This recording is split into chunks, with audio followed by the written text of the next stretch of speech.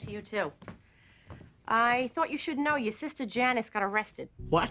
In Essex County this afternoon, an incident of sports rage among soccer moms led to the arrest of a Verona woman with ties to the mafia.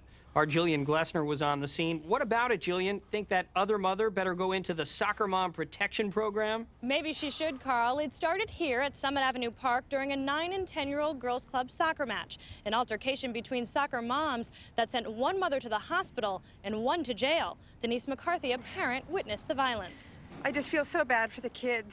Parents taping the match captured the melee.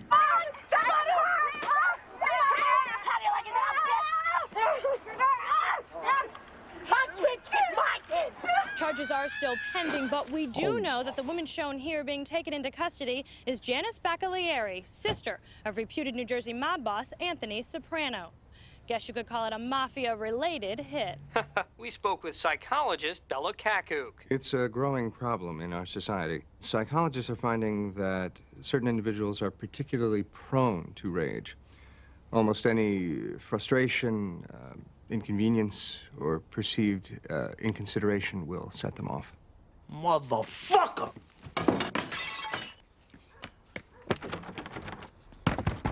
Janice, open the door! Let me. It wasn't my fault. My name was all over the fucking TV because of your bullshit. It's not that simple, Tom. Apparently the woman's kid was picking on Sophia. Why didn't they call her that?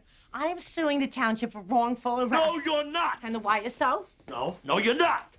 What you're gonna do is you're gonna call Neil Mink. You're gonna play it down. You're gonna pay the fine and not turn us into one of your fucking cause celebres. Anybody's side but mine. That bitch is lucky I didn't kill her. Well, we know that.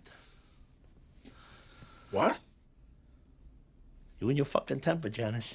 Get out.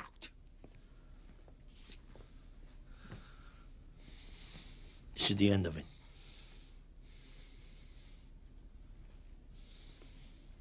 Get